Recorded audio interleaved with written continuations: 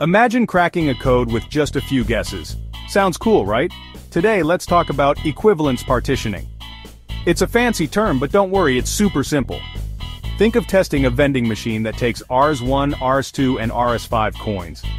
Instead of testing every coin in existence, you divide them into two groups: valid coins like Rs1, Rs2, and Rs5, and invalid coins like Rs10. You test one coin from each group. If Rs2 works, great, and if Rs10 gets rejected, you're all set. This saves time, but still catches the bugs. Now let's bring it to the digital world. For a password field accepting 6 to 12 characters, create valid and invalid groups. Test a password like 123456 for valid, and 123 or 1234567890123 for invalid. See? Equivalence partitioning helps you test smart, not hard. Happy testing!